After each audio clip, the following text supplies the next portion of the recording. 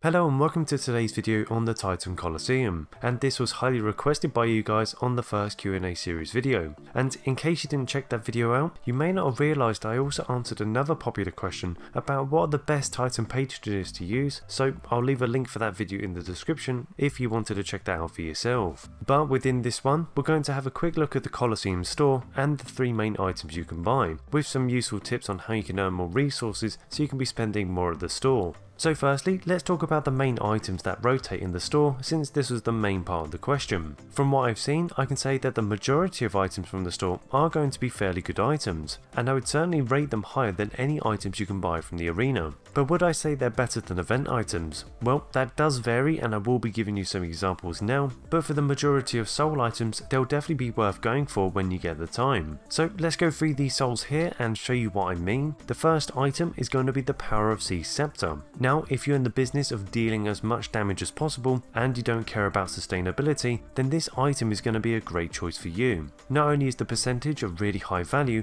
at throw number 11 this can really mean some huge amount of damage to a single enemy, especially with the least health, giving you some easy kills along the way. Looking at the second item we have, and that'll be the Flame Plate Mail Soul. When an enemy dies, the unit's armor and health is increased by 20% for 6 seconds, and that can stack up to 3 times. This is another item which is going to be great to buy from the Colosseum Store if you want to keep a certain fighter alive. It is almost guaranteed that a single enemy fighter will always die, and most likely many will die in a single fight, activating this item's ability many times, making it a great choice for any type of fighter. Moving on to the last item of the souls, and that'll be the Stone Shield Gear Soul, and this one isn't going to be as good as the previous items. This item can only blind a single enemy for 1.5 seconds every once in a while, making the effect very weak compared to other basic abilities from other Archer Soul armors. So I'd personally ignore this one because of how expensive it can be and spend your resources elsewhere. But this does go to show that not every item is better than what you have already,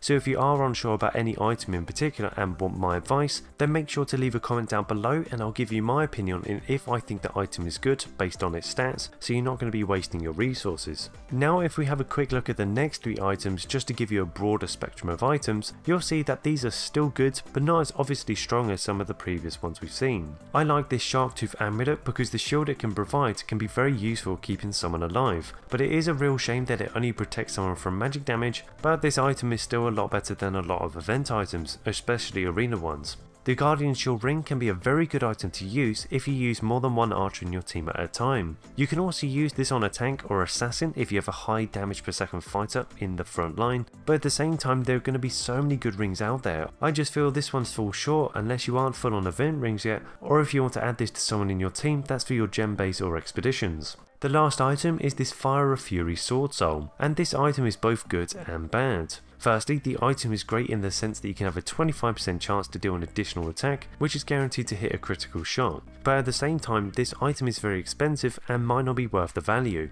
The amulet and ring cost 4,400 rage stones when put together, and you can also pay for another item that would cost 7,000 rage stones, and even when you put that in with the ring and amulet, that still only costs 11,400, making 3 items 5,600 cheaper than this soul in particular. So when you put it in terms of value, I would rather have the 3 items over the single soul and have extra left over for another set of items that will get refreshed. So when this comes to yourself, even if an item does seem good, try and make sure it still makes value sense. Otherwise you might have been better off just buying multiple different items rather than grinding it out for a single one and actually being worse off by the end of it. Now here are 2 little tips on how you can be earning more rage stones and more effectively. You might already know this first one, but the best thing you can do is have no one in your Titan barracks or Titan squad area, and this will allow any type of enemy to beat you in a fight. This will allow you to lose trophies naturally, meaning not only will the opponents you face be easier, but you'll also be more likely to earn that bonus for beating all the players on your matchup.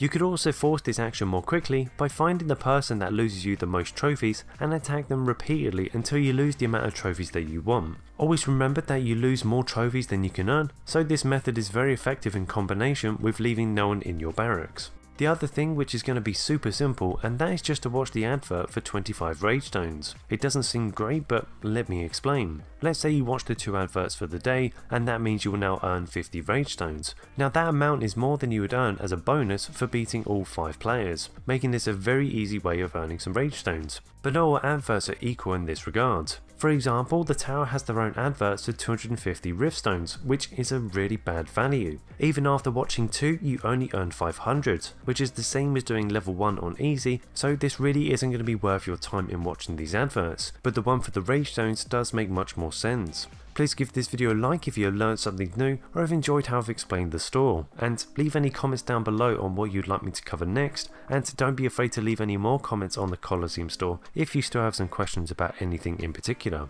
So here's the Q&A series video where I explain the best Titan patronages to use, and here's my video on how to get 5-star dwellers and have everyone in your castle set at 5 stars just because you can.